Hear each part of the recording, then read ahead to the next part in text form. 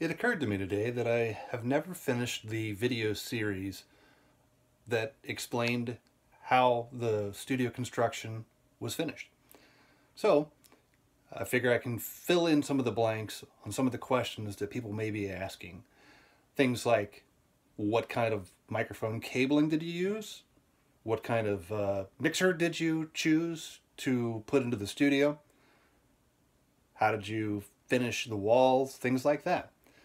These are all things that were talked about in advance of finishing. And the studio has been done for some time, but I never got around to finishing the video series. So that's what I figure I can cover today to close out the series and maybe answer the questions as a follow-up. If you have questions about the procedures that were followed or anything regarding the studio construction itself, feel free to post them in the comments and I'll try to get back to you. So this is the entryway into the studio itself. The construction, as you can see, it's a little bit rustic looking, I guess is the word. It's unfinished on the outside, and I don't really care about that because I'm not using this for commercial use. This is for my own use, and if a friend of the family has a band and they want to do some recording, then they give me a call and they swing by. The studio on the inside, it's maybe a little dirty right now, but as you can see, we've got the ceiling turned out pretty well. I didn't bother with putting molding on the edges because that provides an opportunity for rattle. If the molding kind of rattles loose from the bass or the drum vibrations in the room, then you can end up with a rattle in the room. I did put molding around the outside edges because it's a perfectly flat surface, and you can see the where the water heater was, I ended up not putting in a wall at all because I'm sure that water heater is going to need replaced sooner rather than later. Instead, I used a black velvet curtain like you would see in a theater. So the drum kit is set up due to size and space constraints. I've got basically a little table in the back corner there where I keep extra drumsticks, headphones, and earplugs because it is an all-wood room. The all-wood room provides a very strong level of resonance. There's some natural reverb in the room, but due to the odd angles, as you can see from here, the ceiling, I'm going to have to dim the lights to be able to see that. See here? Dim the lights some. There we go. Let's dim it down. So the ceiling has unusual angles. It goes pitched steeply here. This is perpendicular with the floor. I'm sorry, parallel with the floor. And then that part slopes up. This part slopes more. Perpendicular to the floor. Over here we've got an angle right in front of that guitar, or right behind the guitar. And lighting glare makes it a little difficult. But the sound booth had to be put in first, as I think was in episode 4, where this finished out. You can see the ceiling up above is, I had to put styrofoam up there, a thick layer of foam, just kind of like what a cooler was made out of, thin, maybe 2 inches thick. Put it up above the booth, and then tacked this board above that. The booth itself, it's got a cracked window on the inside, but the crack has been seamed with glass repair. This was a donation from a local hearing aid company because they had it in a warehouse. So this booth provides extreme dampening.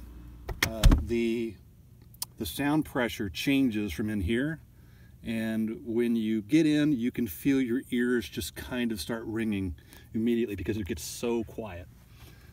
But the door is rather heavy. This thing's like a walk-in cooler almost. So to get to the questions that I talked about at the intro, the window from the control room into the studio itself was picked up at a local glass company. It was purchased by them for a business, and then the business needed to, due to fire codes, had to put in a window that could open, so they had this sitting on the floor. They sold me the window for $50. So this is, I think it was 64 inches or so for the window. And the way that I put this window in the previous video, you saw how I cut the frame out. I framed it in with 2x4s and mounted the frame to those 2x4s and then put it into the hole that I'd cut. The trick here to angling the window was I took a single 1x6 and then used a circular saw and I cut it at an angle, and I made sure to leave enough of a gap at the top and bottom of that board as it was cut long ways, so that the single board provides both sides of the mount. So when I put it in, all I had to do was just put the window between those two lines where I'd cut. I used foam, like packing foam that you would find inside of an Amazon package. I put that around the window itself, all the way around. It came on a roll at Home Depot, I believe it was. I put that all the way around the window, and then once the window was in place, I used a razor knife to trim it so that it's not visible. So the idea here is that the window is not parallel with the rest of the room. For purposes of looking in or looking out, you also get an angular reflection. The way that this angle is right now, my personal reflection is at the top, but I'm not really that tall, just because of the way that it's angled. So another question that people may be asking, what's that in the corner? Bring the lights up. This is a dehumidifier. This is a basement. Basements are notoriously humid. So, because this is all wood, both walls, ceiling, and floor, expansion of the wood is a concern. The dehumidifier will keep the relative humidity at a range where it doesn't change more than about 5 or 6% humidity. I keep it about 55. 50 to 55 is recommended for storing musical instruments, which is why, you always have like an acoustic room in a Guitar Center or Sam Ash, that sort of thing. Because instruments will change their bend on the wood. Rather, stress on the neck will cause things to warp if you let the humidity vary too much over a long period of time. So the wires were displayed in episode 4 that were hanging behind what is now a wall. And I purchased most of everything that I've got here through Amazon from various suppliers. You can see I've got it wired up on an interval. I've got a 4-jack panel XLR where the female connection is accessible from the studio. And then over here, you've got an 8-port. There's 4 ports XLR at the top, and the bottom is 1/4-inch stereo. So it's a grounded XLR connection. I'm sorry, tip ring sleeve connection. So it alternates so that you've got 4, 8, 4 on the other side of that curtain, 8 again down here behind the piano, and then another 4 here, and then over here is the last 8. So that gives me 4 plus 8, 12, 12 again, and 12 again. So easy math, right? But I can't do it in my head today. I guess it's 48 connections. Am I wrong? Yes, I'm wrong. That's 36.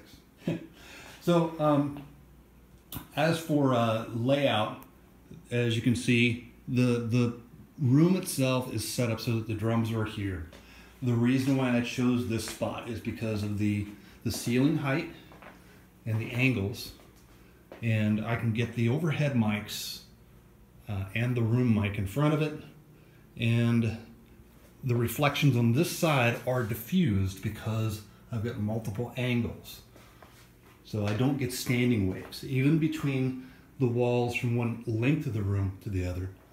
But if I were to stand over here and I play an instrument right here in the middle of the room, I get different reflections. So I'm pointing at the floor now as I make my way to the control room. I'm pointing at the floor because I haven't finished this part yet, and it's currently a laundry room, so you don't need to see my dirty laundry. So the control room itself, you can probably tell by the way my voice changed that the room is kind of dead. So the wires from the studio were all run across the ceiling and brought in up here and behind this wall. I built myself a block. These are boards that are sold. These were from Home Depot, I believe. Yeah.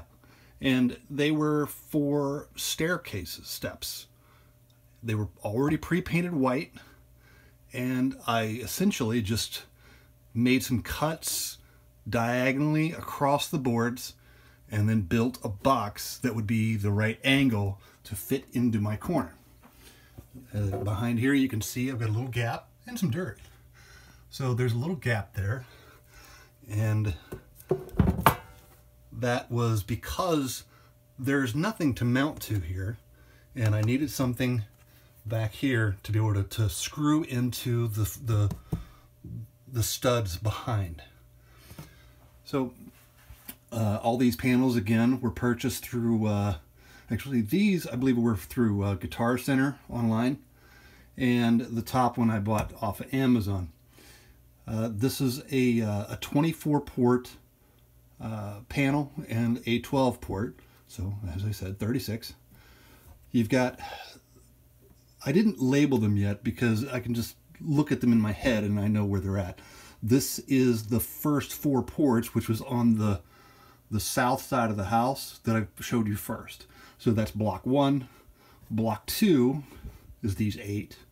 Block 3, block 4, etc. So these were kind of a hassle to wire up because I had to put the wires into the ports and then use a voltage meter. I connected a battery on the other end to verify that I had the right wires, because being again, I'm an amateur at this. I did study audio video production in college back in the 90s, and I've done live sound and recording work for years, but this was building the studio was not my forte. So when it came down to it, labeling each wire individually was something that I didn't know I should have done. And in afterthought, I should have marked them clearly, put a piece of tape around it so that you know this is 1-1, 1-2, 1-3, etc.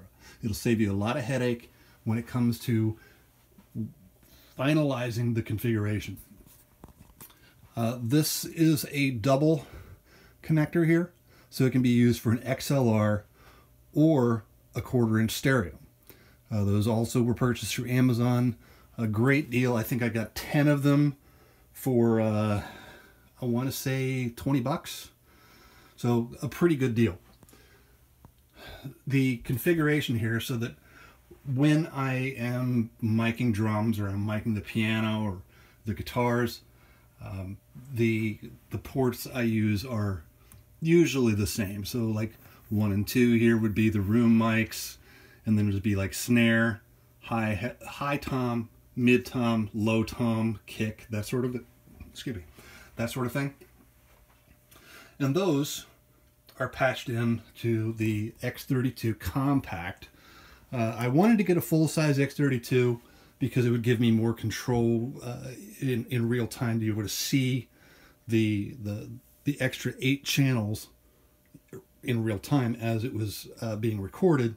But as I considered it for my own use, I'm almost never going to have more than 8 channels active at one time.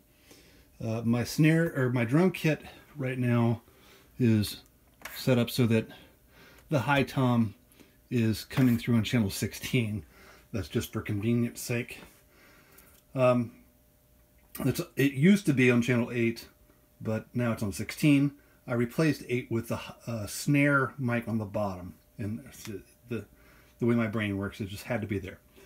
The X32 is, in my opinion, a great DAW controller, because you can do a live show with it and set it up to the buses are being controlled for, like these are your inputs and these are your buses, and then there's your master control over here, and you can select individual channels.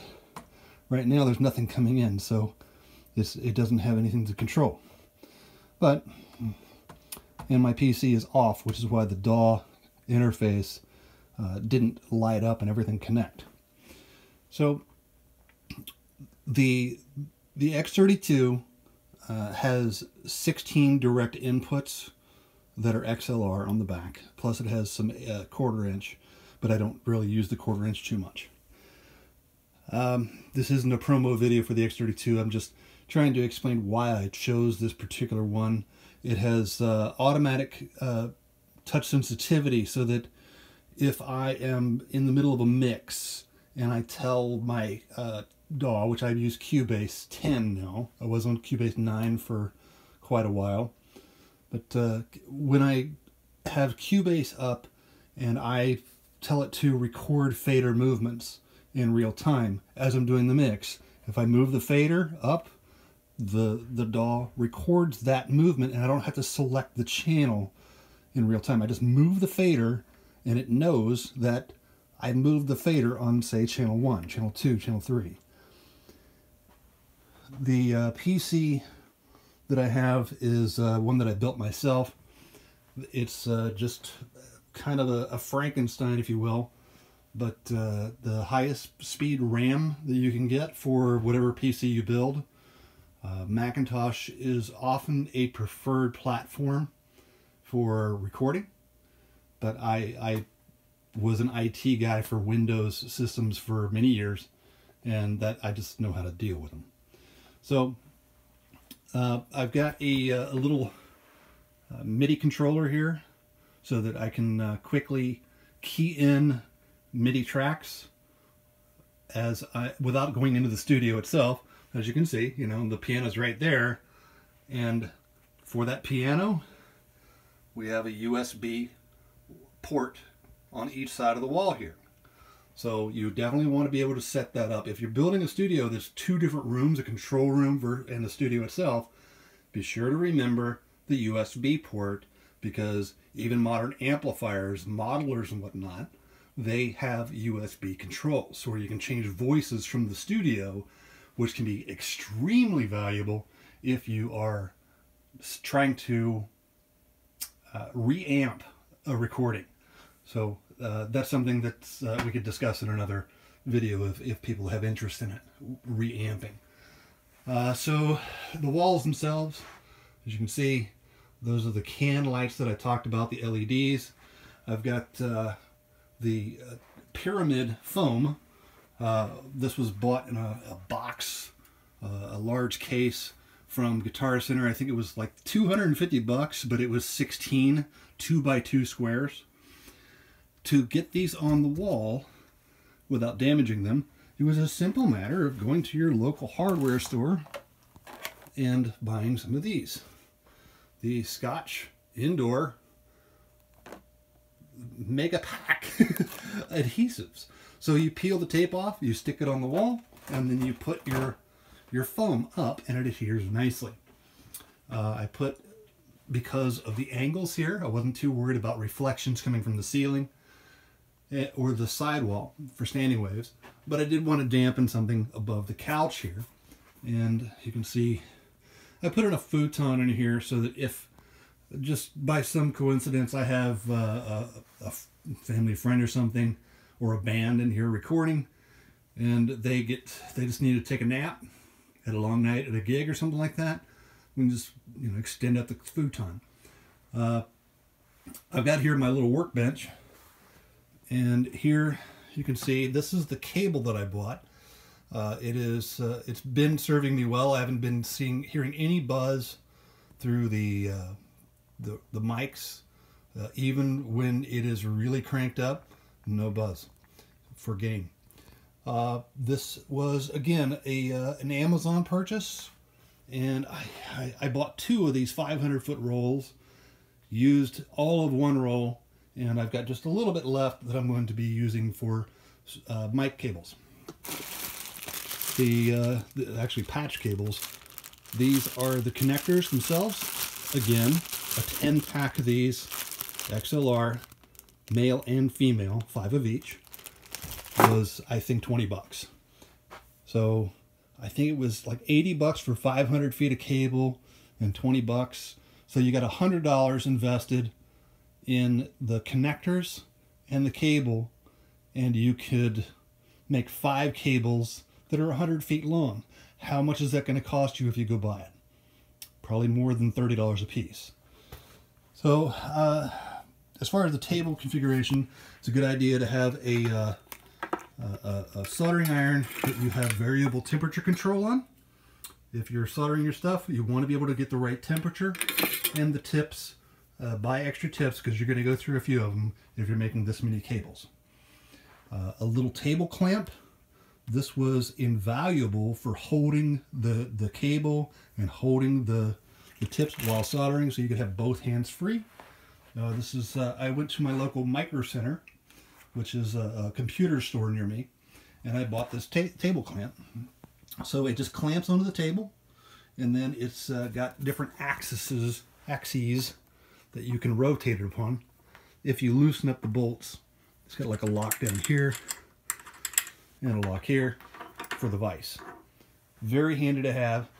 Proper wire strippers, something to manipulate the wire position, basically holding the wire in place while you're soldering it sometimes is necessary, because the mic cables, they after they're tinned, sometimes they want to kind of walk away from where you're going when you heat them up. So the carpeting, the walls, the window from the inside, the soundproofing. Well, I went with the JBL 308s for studio monitors. I'm sorry, those are the 305s. The 308 was just a little too big for my environment, and I may need to get a bass subwoofer to kind of give me a real presentation, but these have been serving me very well. They have incredible sound for the price. I think $1.99 a piece is their regular retail, and they often go on sale for like $1.49. So thank you for watching. If you have any questions about specific things that were used in the construction, or things I may have not thought about answering in this video, feel free to post them in the comments. I'll do my best to get back to you, and if I have enough questions, I'll put up a video answering those questions. I hope that this has been helpful for everyone, and may your studio turn out as well as mine did.